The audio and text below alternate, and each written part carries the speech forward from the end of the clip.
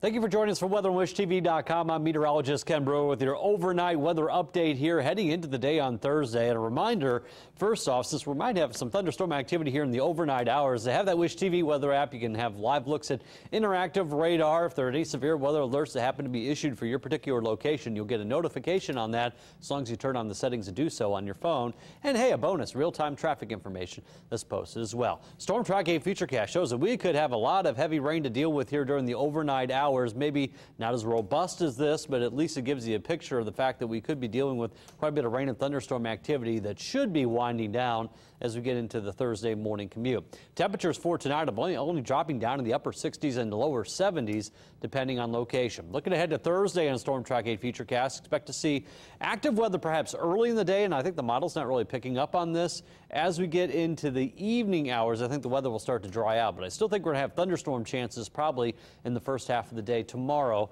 and especially through the afternoon. 71 degrees 8 o'clock, 79 lunchtime, 89 degrees by 4 o'clock with scattered thunderstorm chances around. Unsettled weather pattern continues, as does the heat and humidity. 91 for high on Friday, 88 on Saturday, Father's Day on Sunday. Yes, some scattered rain and thunderstorm chances, 85 for a high.